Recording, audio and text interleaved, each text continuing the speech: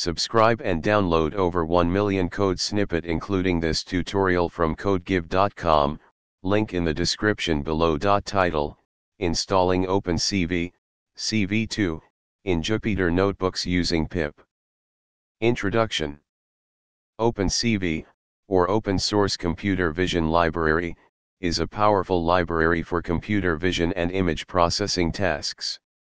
In this tutorial, we will guide you through the process of installing the OpenCV library, cv2, in a Jupyter Notebook using the pip package manager.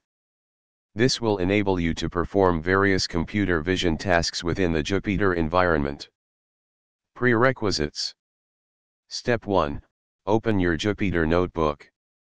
Launch your Jupyter Notebook by opening a terminal, navigating to the desired directory, and running the command. This will open Jupyter in your default web browser. Step 2. Create a new Jupyter Notebook.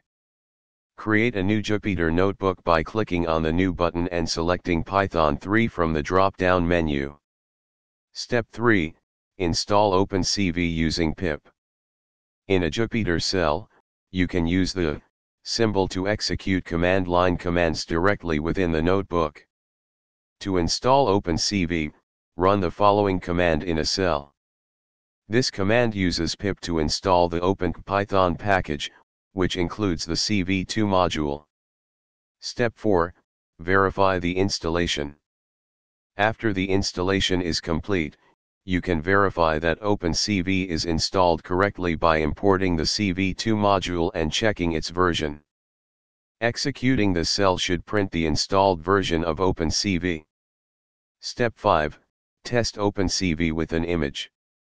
To ensure that OpenCV is working as expected, let's load and display an image using the cv2.imRead and cv2.imShow functions.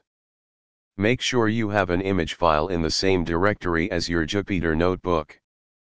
Replace your _image.jpg with the actual file name of the image you want to use. This code will display the image using OpenCV functions. Conclusion. Congratulations! You have successfully installed OpenCV, cv2, in your Jupyter Notebook using pip. Now you can explore and implement various computer vision tasks directly within the Jupyter environment. ChatGPT.